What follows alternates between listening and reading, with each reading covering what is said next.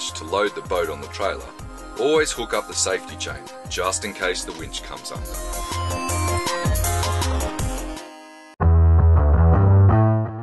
Steve has been fishing since he was a lad, and what was once a family pastime has now turned into a driven passion on the national fishing tournament circuit.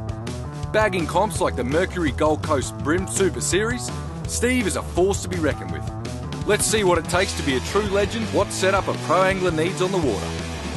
Hi, my name's Steve Eldred and I've been tournament fishing for about 7 years. I began fishing as a young kid with the family. We've always been a fishing family, I suppose you'd say. From the age of about 8 or 9, we spent many months of the year up on Fraser Island chasing reef fish, towing for marlin. Tournament fishing for me, it reinvigorated my like for fishing many years ago. Having a sport that you can go out and have a challenge. It's nice to be able to go out, aim to catch a certain type of fish no matter what the weather is, what the tide and what the moon is, and come back with a bag of fish. It really fulfills that angling desire. Over the 7 years of tournament fishing, I've been lucky enough to win quite a few events in both bass and brim.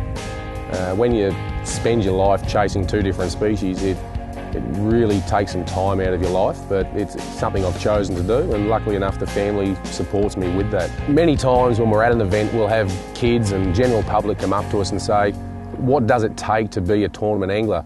There's this big stigma out there that it's a elitist sport and it's hard to get into. On the contrary, it's open for everyone. All I can say is come along, talk to the people that do it. They're a great, friendly bunch of guys.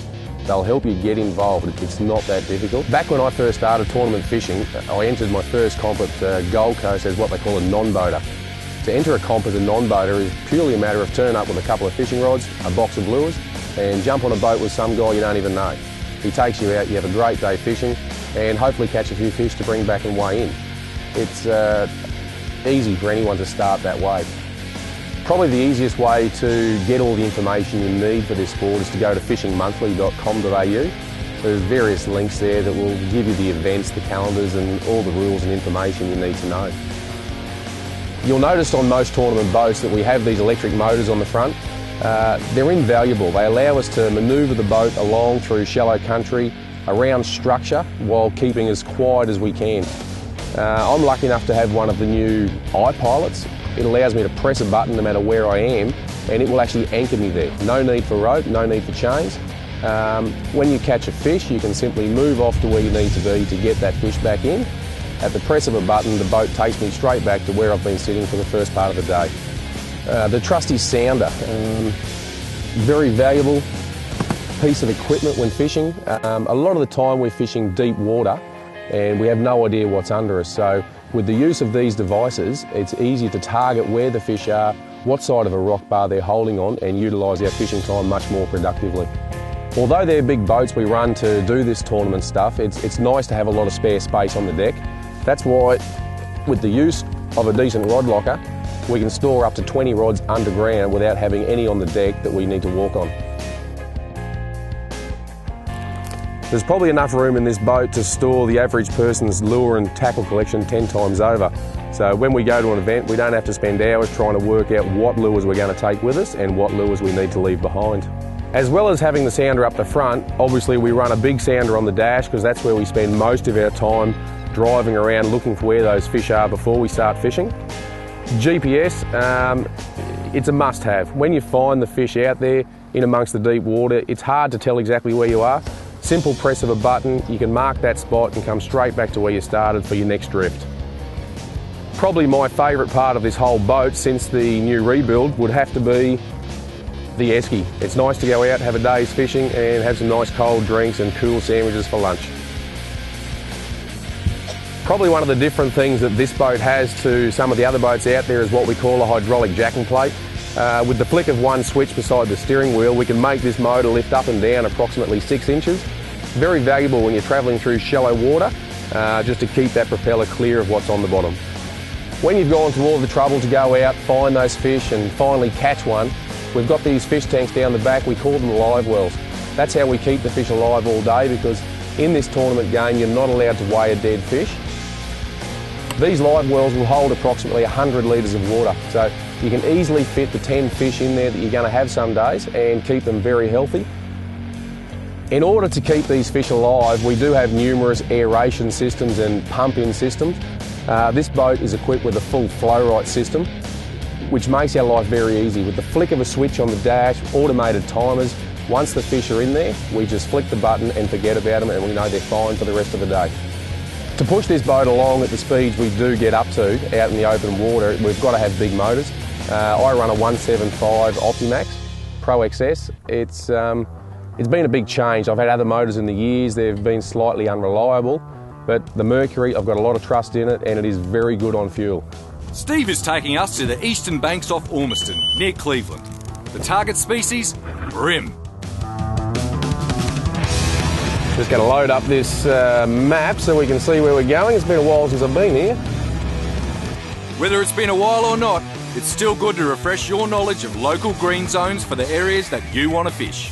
All the government agencies, they build a very good book which clearly outlines where you are and where you are not allowed to be. If you're going to fish the bay especially, get hold of one of those books, because there's many green zones out there and you don't want to get caught there. The fines are big, the green zones are there for a reason, so play by the rules and know where you're supposed to be. With a full moon the night before and just before the turn of the tide, finding the right spot required a bit of experience and a bit of trial and error. The beauty of Steve's boat is that he has designed it for the conditions that he loves. And Steve loves a challenge. Snags, shallow water, feisty fish, he's a man on the hunt.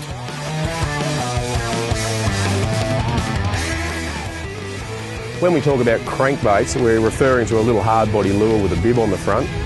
This one's an atomic hard, readily available from all good tackle shops. Great value for money. You can pull these straight out of the box, go and throw them anywhere around the bay and numerous other places in shallow water, and they'll catch all sorts of fish from flathead to bream, tailor and a lot of other things. Once that tide had turned, the fish had come out to play.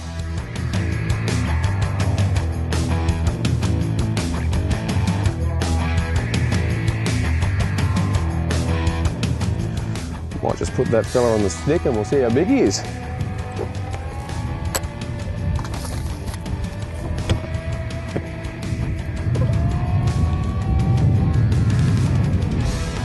Yeah, healthy little 27.5 centimetre to the fork. See how we measure him? You know, some people measure a fish, they'd call that a 31. In our talk, we measure it from that point there, so it's 27.5. So we'll put him in the live well.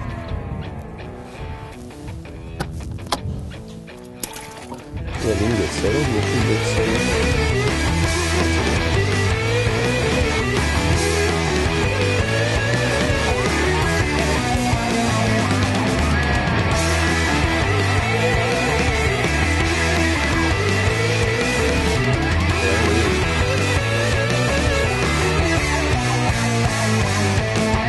Normally we'll dive down and catch a fish now just to make us feel even more incompetent.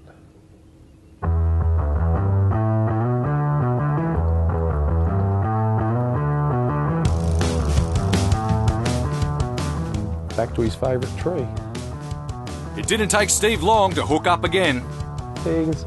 Ooh, that's a fish. Come on, in it again. Yeah, I'm on. No, I'm not. No, I'm not. Yes, I am.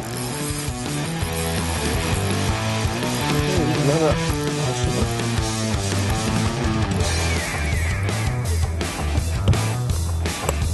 I reckon this guy's going to be a little bit bigger.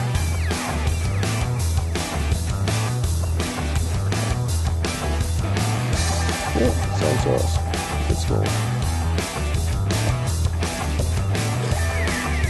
Almost like an identical pair of fish.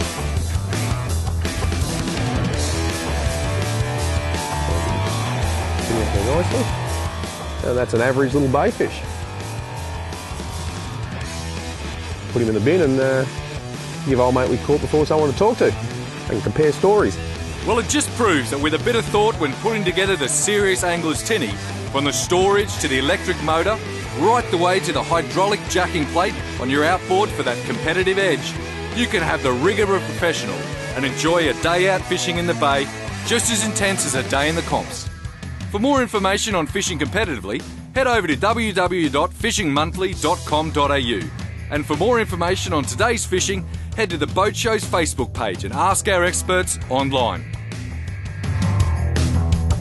Oh well, hopefully you've got a bit of an insight into how us tournament fishermen go out and do it. It's not that hard. Grab a rod, grab some lures and come and give it a go. Thanks to Steve for showing us a few handy tips and tricks.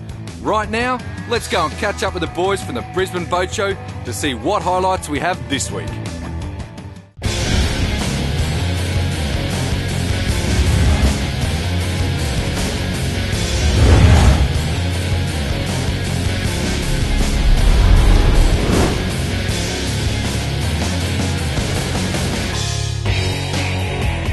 This is our new Honda BF250, our silver bullet. Honda have finally produced a motor that's actually bigger than me. Our previous motor, our biggest motor, was our Honda 225 here, but now we've got the new 250. It's got blast technology, it's 3.6 litre V6, and it's got plenty of punch. It's actually only been out since last November, so it's only new to the market. We've sold a fair few of these motors in Australia, and we're getting a fair few of them now out on the water. Mainly fishing boats, larger fishing boats, also rigid inflatables, and a lot of commercial applications. You'll pick up one of these 250s for around about the $30,000.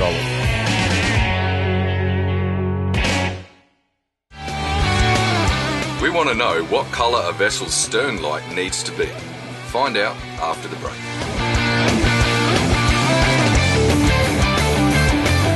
More Boat Show after these messages.